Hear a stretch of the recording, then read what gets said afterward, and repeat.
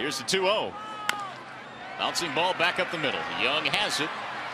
And the Rangers sweep the series as they beat the Tigers tonight. R.A. Dickey gets his first career shutout.